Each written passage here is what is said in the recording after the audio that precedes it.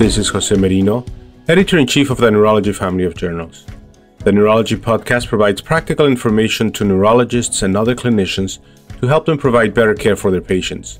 Thanks for listening and have a great week.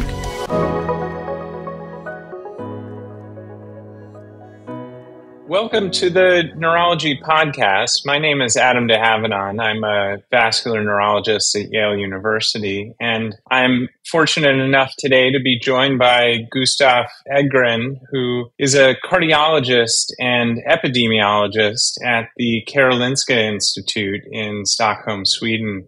Gustaf and his team recently published a paper in JAMA titled Intracerebral Hemorrhage Among Blood Donors and Their Transfusion Recipients. And the topic of today's podcast will be to delve a little further into this high-impact paper and its implications. Gustaf, thank you so much for joining. Thanks for having me.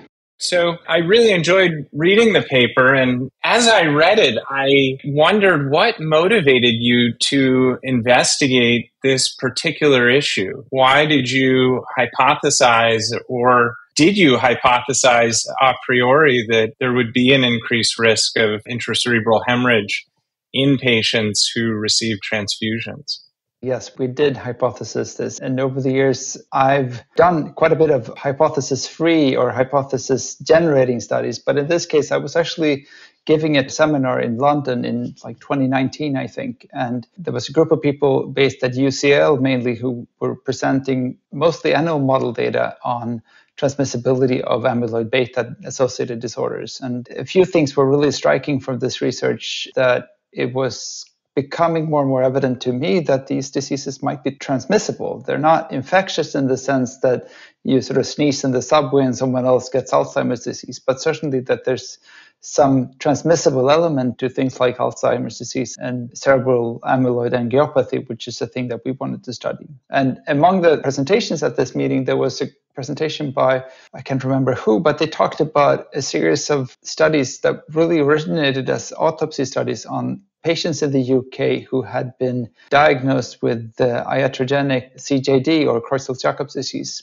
and who had been all treated with cadaveric growth hormone earlier in life. And the striking thing about this small series of autopsies was that they found very unusually high levels of cerebral amyloid angiopathy associated pathologies in their brains. And this was unusual and unexpected because they were too young and they really shouldn't have all that much of these amyloid deposits in their cerebral vasculature. So what the researchers had done was that they went back and tracked down stored vials from the growth hormone that these patients had been treated with and detected amyloid beta in these vials, and also showed that it's possible to induce CAA or cerebral amyloid angiopathy in animal models by injecting these animals or inoculating them with samples from these vials. And I'm an epidemiologist first and cardiologist, and so I have to admit that I didn't know much at all about CAA. But when I heard about this, I figured, well, we really should investigate this because it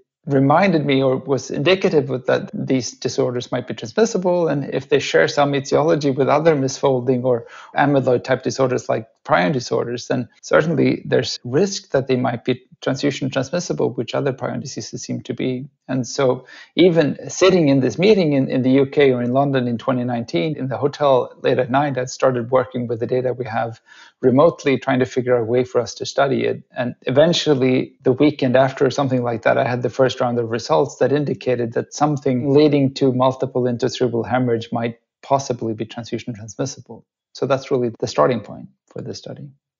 I do want to delve in further to several aspects of the study itself, but first, I was hoping to hear a little bit more about the registries. It certainly, for somebody in the United States where we have some regional and semi-national registries, is always exciting to hear of these larger efforts, in your case in Sweden and Denmark. But yeah, what can you tell us about your data source? The data source that I work with mainly is called SCANDAT, which stands for Scandinavian Donations and Transfusions. And it's a sort of binational federated register or database where we have data on blood donors, blood components, and transfused patients. And the unique thing about this data is that in Sweden, it goes back to the late 1960s. And I built the Swedish portion of this during my PhD in between 2003 and 2007. And a similar database was built also in Denmark at the same time. And then the useful thing about this register or this database is that we can track the blood units from the donor to the recipient.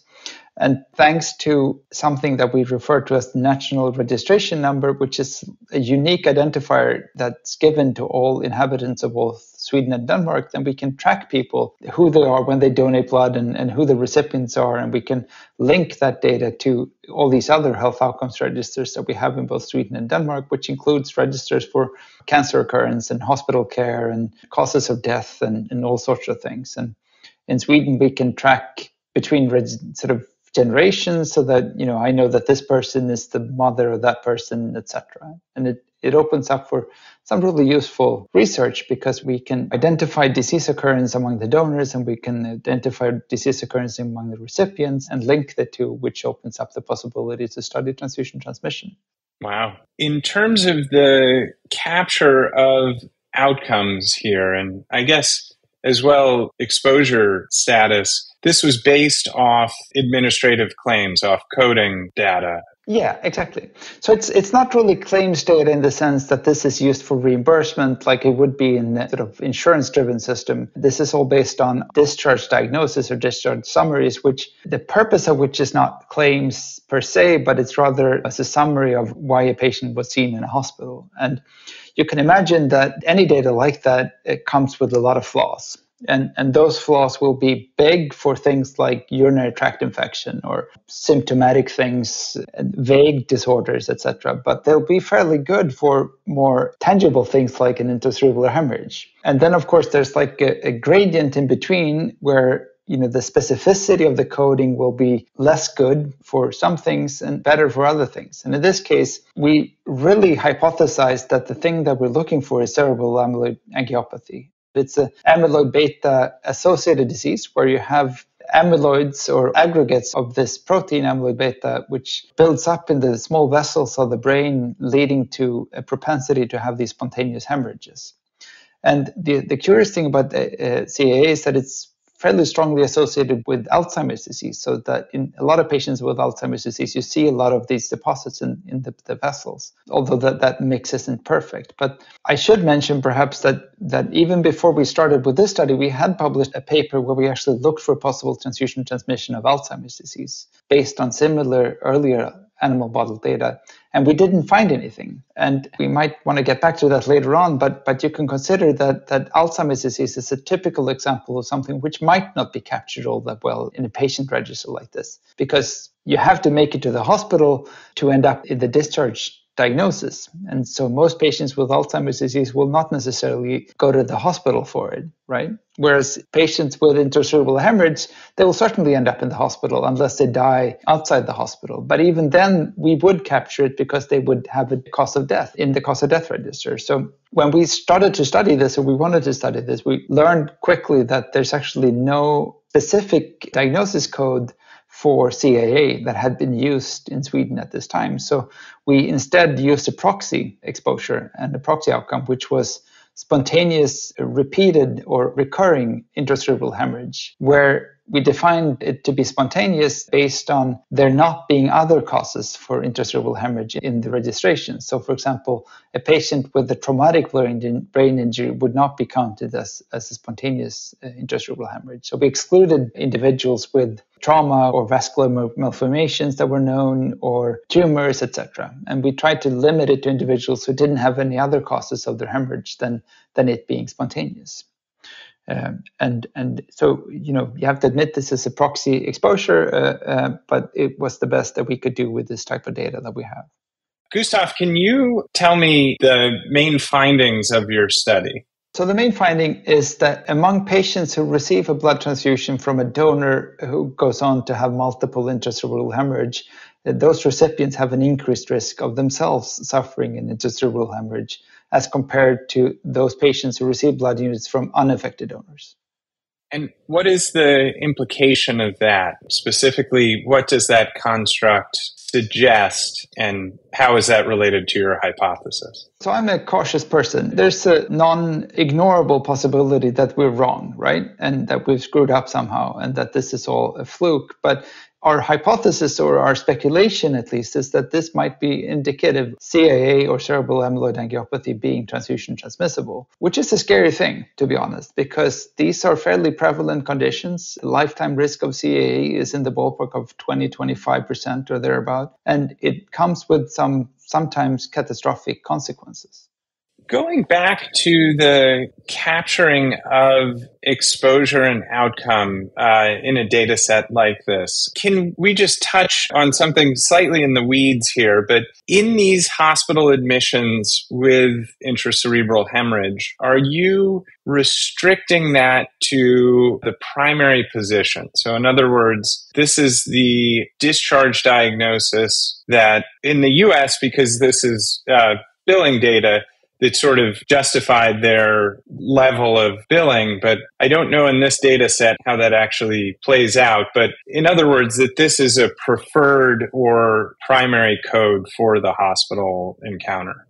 In the main analysis, we allowed any position of this code. But then in addition, we actually fitted models where we looked for it as the primary diagnosis. And you could consider the following reason to include considering intracerebral hemorrhage at any position in the coding structure. And that would be, imagine that you have a patient who suffers, let's say, a myocardial infarction, and they get put on potent blood thinners, and then they have an intracerebral hemorrhage right after that, which happens not so rarely, even in my practice. And you could then say, well, the main diagnosis here would be the myocardial infarction, and this is the secondary diagnosis would be intracerebral hemorrhage. And if we exclude those, we might actually miss something very interesting, because a lot of the hemorrhages associated with the CAA actually occur in individuals who are put on blood thinner. And so that was the main reasoning behind allowing any codes to be used in any position. But we did run sensitivity analysis where we restricted it to patients who had cerebral hemorrhage as the main diagnosis.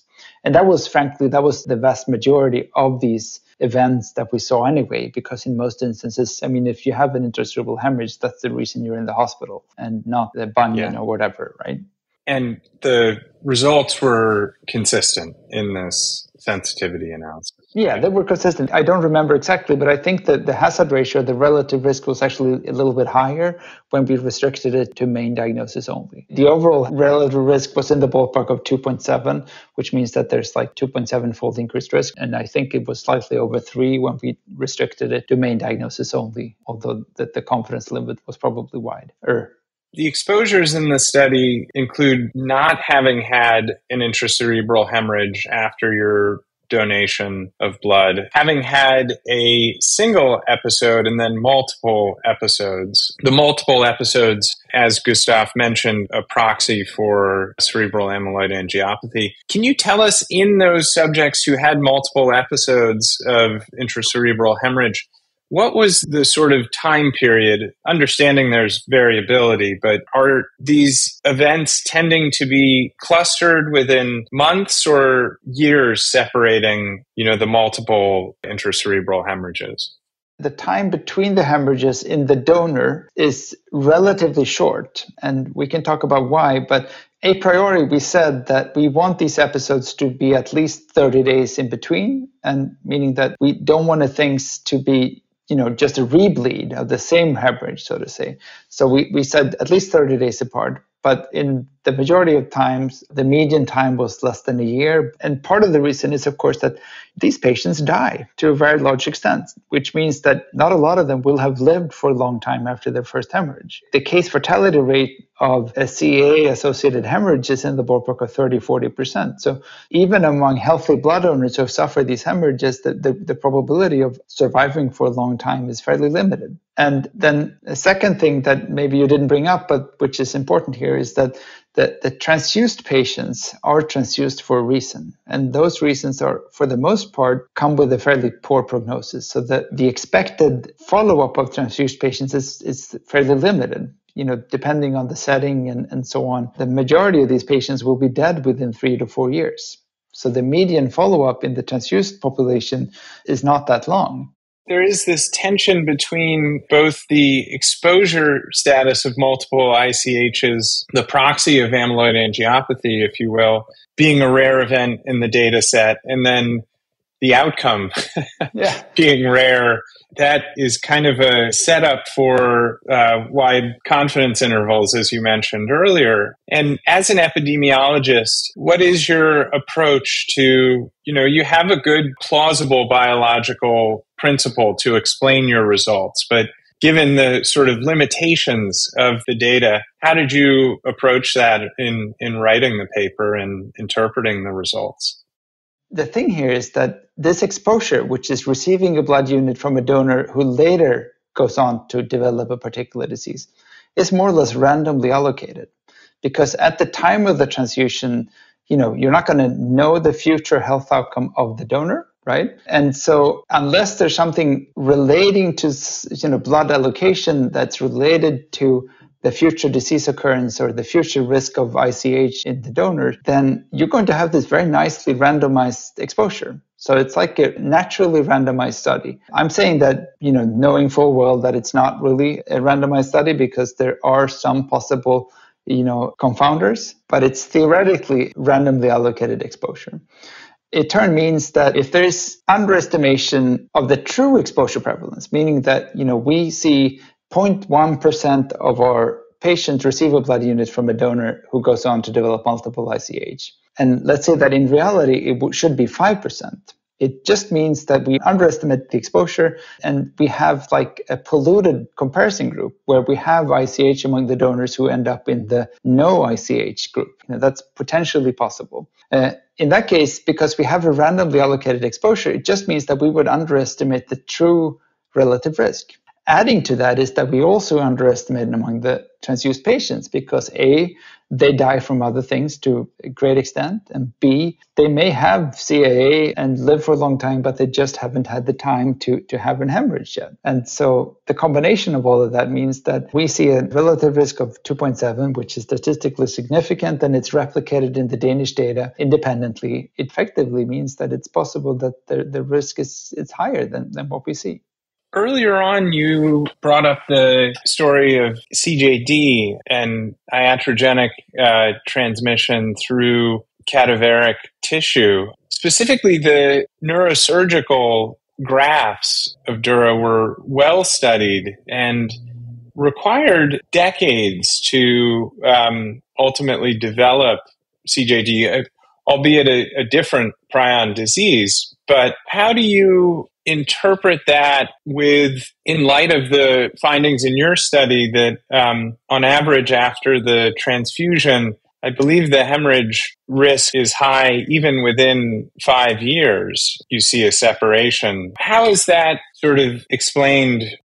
There was a very nice editorial that came with our paper by Stephen Greenberg, and he's like a leading CAA researcher. And he commented on this, and I think it's been commented by people on Twitter and on various blogs about our paper. And it's a good criticism that I don't have a very strong response to. As I said, I don't know enough about these diseases to say what would be a meaningfully long incubation time. But I would like to add one thing, which is that we are looking at a population of patients, the transfused patients, who are fairly sick from the beginning, which means that they're sick from the start. They probably drink more than the average Swede, which says a lot. They probably drive their cars into stuff a lot more often than non-transfused patients, and they do a lot of bad things. They're probably on blood thinners to a great extent, and so on. And so they'll have a much higher risk of intracerebral hemorrhage from the start, which means that the majority or a large extent or a large number of the hemorrhages in that population will have nothing to do with hemorrhages seen in their donors. And so we are not really able to truly estimate the incubation time. You can imagine that let's say that this takes 10 years in our data to develop, then there's no good way for us to demonstrate that the average time or the average incubation time is 10 years because we'll have a lot of events that were going to occur anyway, whether they would have been transfused or not. And so the only sort of response that I can really come up with to this criticism is, first of all, what would be a meaningfully long incubation time here? I don't know. And second of all, we don't really know what the incubation time is. And after all, we saw a very small number of events in the Swedish cohort, which was the main cohort here, there were 18 events in the exposed group. And in the Danish cohort, which was the replication or validation cohort, there were 6 events. So in total, we saw 24 exposed events. Clearly too little for us to do any sensible modeling of the actual incubation time. We did one thing, though, which was that we fitted one sensitivity analysis where we delayed the exposure by 5 years, which would be to say that we effectively start the follow-up only among individuals who've lived 5 years or longer, right? And then we see the same or slightly higher relative risk, but the confidence limits become much bigger or much wider because we have fewer events in that cohort. So if anything, there's like an indication that the risk becomes bigger after 5 years. Another thing that's worth considering is that in the very small number of more or less confirmed CJD cases that were transfusion transmitted, the incubation times weren't all that long. I think they were more than 5 years, but not a whole lot more than 5 years, which means that, again, someone will probably correct me saying that I'm wrong, but I looked at this a long time ago, but they're not 35 years, so they're not 25 years. And whether that's because they were detected due to screening or something else, I don't know. But you could imagine that you transfuse someone with something which circulates all over the body. So it's going to be different than a surgical case where you might have a duragraft or something like that, and there might not be a natural way for these proteins to, go from the duragraft into the brain and lead to widespread pathology. But then again, I'm just a mere cardiologist, so I don't really understand things about the brain. I think even for the human growth hormone transmission cases, it was longer. Yeah, you're right. It was certainly longer. CJD is an interesting outcome because if you capture deaths, you capture it. It is uniformly fatal and quite rapidly. What for you was the most unexpected or perhaps surprising finding in this analysis? I'd say that the whole thing was surprising. I mean, we had a strong biologically, I think, sound hypothesis, but I really didn't expect to find anything. For the most part, I've been at this thing of studying transfusion transmission and transfusion safety for close to 20 years, and we almost never find anything. I'd say even much of the research that I've done in my career has been spent trying to show that other people's findings are wrong. And that in reality, things like the age of the donor or the sex of the donor or whatnot, they don't affect the outcomes of the recipients, and that you have to be very careful with doing these types of studies. And then suddenly I find something which is fairly spectacular like this. And so I would say that just the whole association seemed very surprising. And this is, of course, the explanation why it took us 4 years or close to 4 years to go from the first rounds of analysis to a published paper. Because after we'd done the first set of analysis, I had 2 of my doctoral students redo the whole thing independently, and they came to more or less exactly the same conclusions as I did, with minimum input from me. And then we went to our Danish colleagues and asked whether we should run this in Denmark as well. And then we needed new permissions for data, and it took us a long time. And we saw more or less exactly the same thing. Now, the data is very similar in Sweden and Denmark. So if we do something wrong with the data, then that could just be some systematic bias that we don't understand. But even so, we did replicate it in Denmark. And so this took a long time for the reason that it was such an unexpected finding. Gosh, that must have been exciting when the Danish replication came back. Absolutely. And it's also a little bit humbling and scary because I think most people have sensibly interpreted this very cautiously. I think JAMA, they were very sensible when they published this as preliminary communication, which I think makes perfect sense because we're using a proxy exposure. We have a proxy outcome. There are all these weaknesses to the data and to the study that are sort of unavoidable in this case. But even so, there's something scary about this, that you might be transmitting something that most people wouldn't even consider being possibly transmittable. Right? Just a personal anecdote. My oldest sister had, when she was young, she had an intracerebral hemorrhage due to intravenous malformation. And she said to me, could my disease be transmissible? And we said, well, we've removed all known vascular malformations, but in reality, we don't really know what this mechanism might be. We're suggesting that it's a CAA. There are some indications in our data that this might be CAA, which we could talk about later, but this could be something completely different. This could be driven by AVM being transmissible, or this could be driven by mycotic aneurysms, or what do I know? Even so, it is a very surprising finding. Or potentially always by chance, that always... I think the role of chance here is probably smaller or fairly unlikely because although the findings in the Danish cohort is not as strongly significant, the combined effect of two significant p-values in two independent samples would be very unlikely. And we have published a few things, so you could argue that we've sort of worked through all the diseases and come to this conclusion that this is transmissible, but all the other things aren't. But that's actually not the way it happened. This happened in a very a priori way. And we have a paper coming out where we are fishing and testing all diseases, but that's done in a different way than this is. Are there other registries or data sets that you're aware of that could be used to independently verify this further? The problem is that currently there aren't. This could probably be done in places like Norway and Finland, but they're fairly small countries and they're not going to have as long-standing data as we have. Some of it might be possible to do in the Netherlands, but I think they're having trouble linking health outcomes to their donors. There's talk of something similar being developed in Australia, but again, I don't know how well they would be able to capture health outcomes in their donors and their recipients. There's a series of studies in the US called the RED studies. From the beginning, it was all called REDS, would be a retrovirus epidemiology donor study or something like that. But they also don't capture health outcomes in their donors. And so in reality, we are probably the only ones who can do this, and the Danes then, of course, which we use for replication. So I would argue that the logical next step is not to start building these big registers to wait 10 years or so to see whether we can detect something, but rather to do this mechanistically. Our next steps are really trying to get hold of samples to see whether we can find these A-beta pathologies in donors and then see if develop in transfused patients. That's the thing we're working on currently.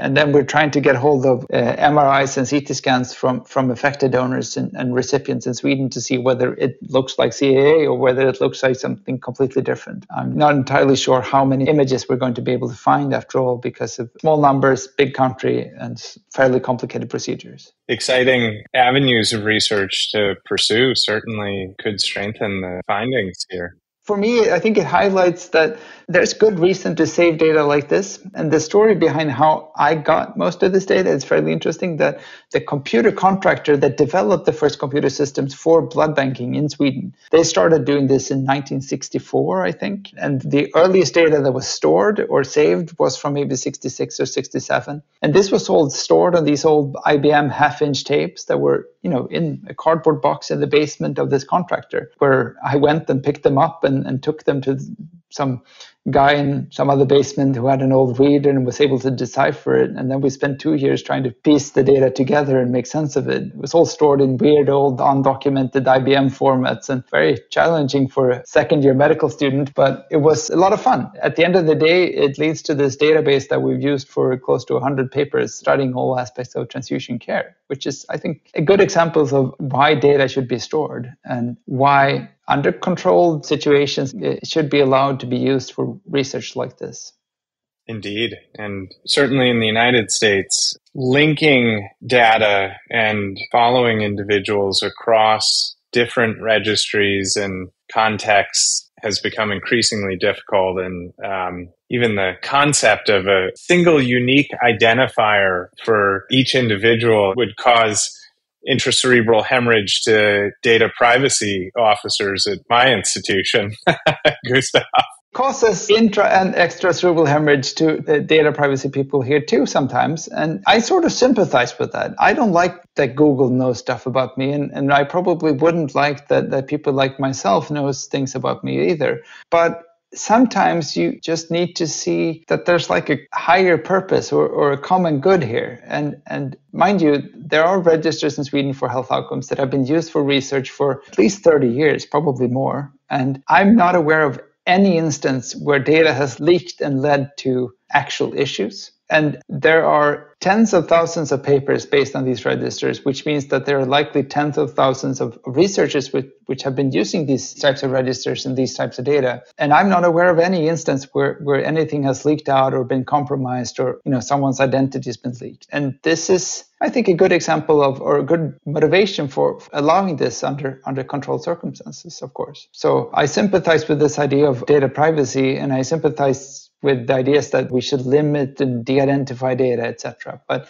this data is not possible to fully de-identify. It's impossible to conserve the inner consistency of the data and de-identify it fully. I can always be able to find particular patients if I know enough about them beforehand. What for you are the public health implications, albeit preliminary at this point, but sort of thinking about at this point or down the road, if you continue to find associations like this, how would it change the approach to donation and or transfusion? Currently, my pessimistic viewpoint is that this means very little for public health. We're looking at a proxy outcome or a proxy exposure, which is affecting 0.1% of recipients, and they have, in absolute terms, 2% increased risk of something happening over a duration of 30 years or something like that. So in absolute number of patients suffering from something on account of this, it's very, very small. We need to use all the data in 2 countries to really be able to find it. That's how rare it is. However, if this signal or this association that we're finding is indeed driven by transmission of something leading to CAA, and that our proxy exposure is bad enough that we're underestimating the true exposure, then this could be a fairly big public health implication. And so one of the reviewers of the paper wanted us to put in a number on the population attributable risk. And I don't think we ever did, because I think we can't calculate that meaningfully. And what it would tell us is that if we work these numbers into a population attributable risk calculator, then we have less than 1% of events in this population were driven by this exposure. But imagine that we turn some knobs and the exposure affects 10% of the population and the relative risk is tenfold higher, then suddenly this might be a scary thing. I mean, that's the first starting point. The second starting point is sort of, what about organ transplant recipients? You're actually selecting the donors based on them having an intracerebral hemorrhage. What's the prevalence of CAA among organ donors? I don't know. It's probably higher than 0.1%. And what about tissue graft? What about plasma donors? What about albumin? And I know it's all the thing here. You give a lot of albumin. That's also a human-derived product. Possible that purification and whatever they do to albumin product does not remove misfolded or otherwise, noxious amyloid beta proteins. So if I was a regulator and interested in this, I would scratch my head pretty hard and say, okay, we don't think this is a thing, but let's make sure. And certainly as our ability to test and understand better the preclinical markers, various disease states like CAA or Alzheimer's, as that improves, we may also begin screening donors through that. Although it does seem blood banks struggle, of course, to get enough donors and enough supplies for transfusion. So I'm sure they're quite conservative when it comes to theoretic risk. I think for good reason. In this case, it's clearly premature. We need to know more. But imagine that we're suddenly looking for transfusion transmission of something which we can't test for. What would be the logical next step? And I've heard some clever suggestions, like you would start age matching the donors to the recipients to make sure that the youngest recipients get young blood or blood from young donors, which I think would make some sense in this case, because the prevalence of amyloid beta associated pathologies is very much age dependent. It's extremely low below age 40. That would be like a proxy solution, I think. But all of this is speculative and premature. But even so, I think that regulators should look into this with some priority. And I imagine that we will get a round of criticism about our study, which has some flaws, of course, all research does. And I'm sure we'll see a flood of animal model studies to start, and then hopefully we'll see some more tests of this in different types of human materials. Indeed. Gustaf, it's been a pleasure to hear more about the study and the background as well, and really a fascinating article that I encourage all of our listeners to look at, the September 12th JAMA that it was published in. Look forward to seeing more of the story in the years to come. Me too. And really, I mean, no one would be happier than me if I'm wrong, but I am a little bit curious to see what these clever animal models, I mean, the real researchers, I'm just an epidemiologist, but what these real researchers are going to find when they start getting at this with their cells and mice and whatnot. This is Stacey Clardy, your podcast editor. If you've enjoyed the podcast, please take a few moments to subscribe, rate, and review the Neurology podcast through Apple Podcasts, Google Podcasts, Spotify, or wherever you listen. And remember, you can always head to neurology.org/podcast for our full list of past episodes. Or you can also search by keyword in your podcast app for any neurology-specific topics you want to learn about.